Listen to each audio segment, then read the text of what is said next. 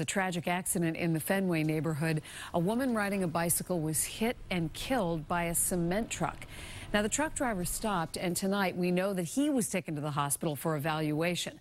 Kristina now has more on the investigation and the identity of the 69-year-old victim. State police say it happened when the light turned green and a cement truck pulled forward, hitting and killing Paula Sharaga of Cambridge in an intersection that cyclists say is busy any time of day.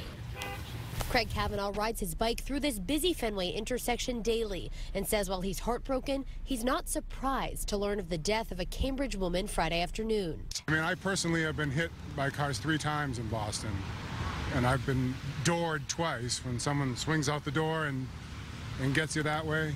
Yeah, so I know what it's like. Police say Paula Sharaga was riding her bike through the intersection when she was struck by a cement truck. She was brought to Brigham and Women's Hospital, where she died from her injuries.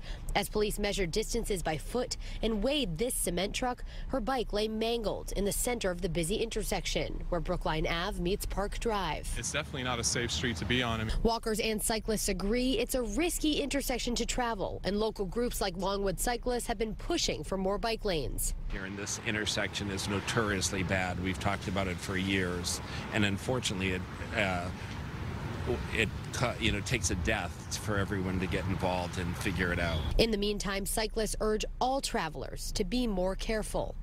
People need to care more about people around them and not be in such a rush. State police say the driver of the cement truck was a 67-year-old man from Salem. They don't know yet if they're going to press charges. In Fenway, Kristina, WBZ News.